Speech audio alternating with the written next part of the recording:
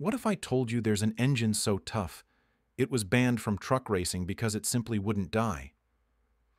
Ladies and gentlemen, meet the Caterpillar 3408, the diesel beast born in the 1970s that helped shape industries, conquer continents, and stir up a little controversy along the way.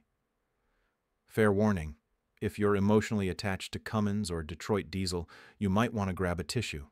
Things are about to get loud. Continues.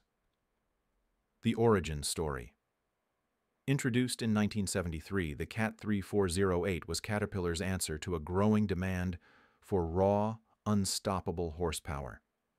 This V8 diesel engine came in like a lion, boasting 18 liters of displacement and a reputation for brute force.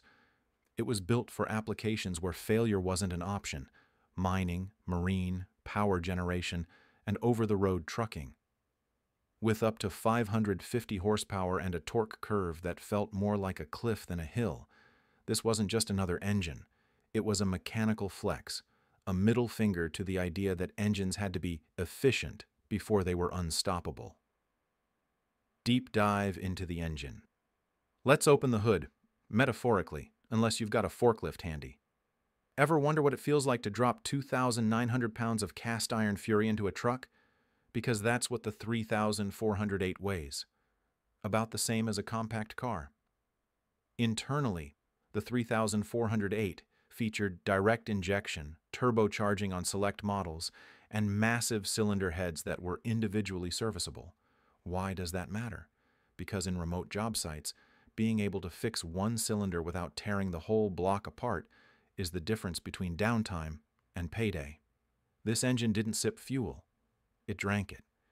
And if you're thinking, that's not very environmentally friendly, you're right.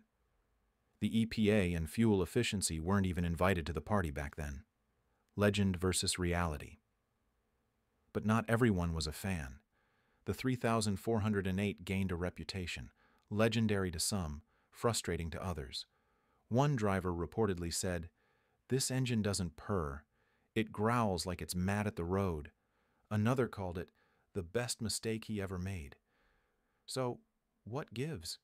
Why did Caterpillar eventually pull the 3408 from on-road applications in the late 80s? Continues, controversy and exit. The answer lies in changing emissions laws, skyrocketing fuel prices, and a brutal learning curve for mechanics unfamiliar with V8 diesels. Reliability wasn't the issue, but running a 3408 meant you had to know it and respect it. Caterpillar pivoted, focusing instead on inline-six platforms like the 3406, more efficient, easier to maintain, and compliant with tightening regulations.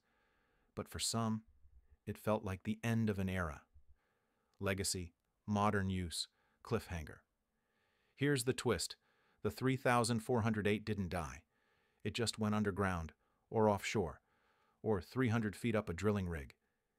Today, 3408 still powerboats in the Gulf, crush rock in quarries, and keep remote mines alive where downtime costs 6 figures an hour. Parts are still available, rebuilds are still happening, and some gearheads even swap them into custom rigs. Because why not put a battleship engine in your pickup? And here's something you don't hear every day. In certain circles, the 3408 is now gaining collector status. Wait until you hear what one of these sold for at auction last year. Conclusion: wrap with urgency and CTA.